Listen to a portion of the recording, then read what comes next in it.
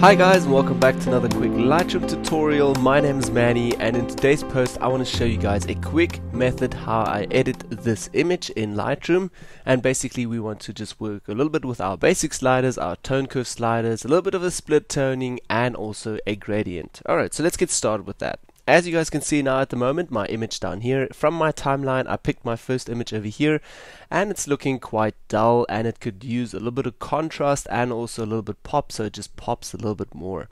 Alright, so let's get started with that. First of all, what I'm going to do is go over here to my basic adjustments, and in basic adjustments I want to tweak my exposure a little bit and give that even more exposure so it just gets that highlighted look. And then I want to take my shadows down here, darken the shadows a little bit, darken that, and give that just a little bit push. Then also my contrast, just push that a little bit more, so we just get a little bit more contrast. As you guys can also see, the saturation does pick up now. So let's go down here and just desaturate this image a little bit. Okay, like that, that's looking better. Then I want to get out of this mode, go into tone curve, and over here, first of all, try our medium or strong contrast. So let's try the medium contrast. That looks alright, and the strong contrast, that looks a bit too much, so let's go back to the medium contrast and work with our medium contrast. So over here I'm not going to play too much with our curve, rather with the presets already. Okay, minimize this, and we're going to go over to split toning a little bit, and now I'm going to play a little bit in my split tonings. So first of all, I want to play a little bit with my highlights and then also in my shadows. So in my highlights I wish to have a little bit of a reds and also yellows. So let's take that saturation up a little bit. As you guys can see already, it starts to pop way more just in color. Then also in shadows I wish to have a little bit of a magenta and purple color in there. Let's take the saturation up a little bit more.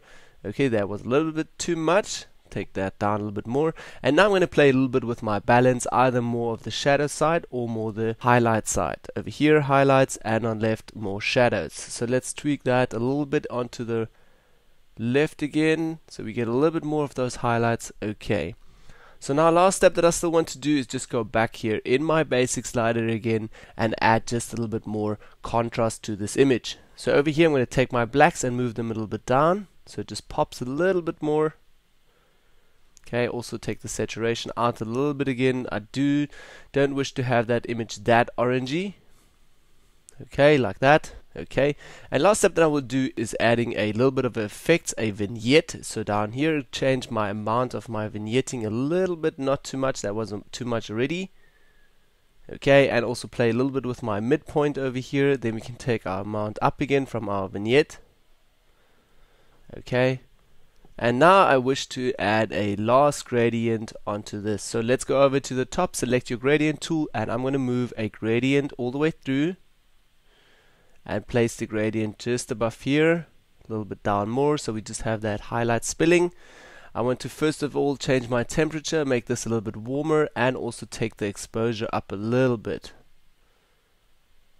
Okay, and let's just try what it looks like if we take the temperature all the way up.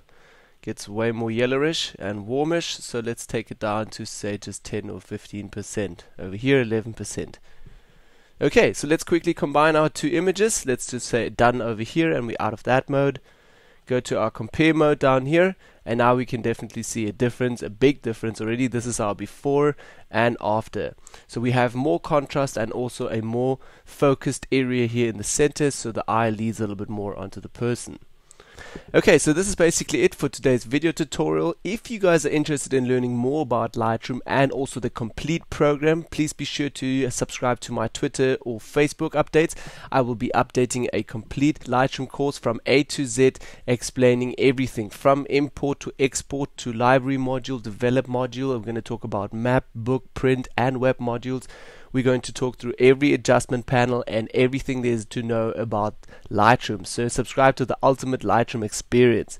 Over here, let me also show you guys a quick preview again. We're going to show you different techniques, how to do different adjustments onto your image, do black and whites, cross process, normal stuff again, and way more. So be sure to subscribe to my Twitter and Facebook updates, and you won't miss a thing.